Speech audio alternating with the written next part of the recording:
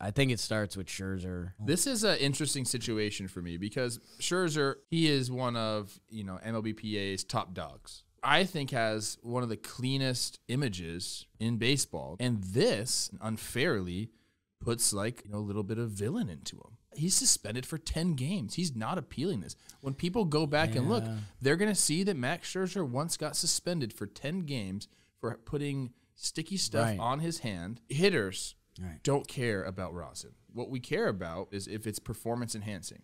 If the spin is increasing and making your pitches do something that they shouldn't be able to do. I don't think that's the case here. Now, by the letter of the law, was it excessive enough for Phil Cuzzy to throw him out? Apparently it was. How do you label excessive? That's where I'm at. I think he's being unfairly suspended. This is me defending Max Scherzer big time. I think it's bullshit that he's suspended.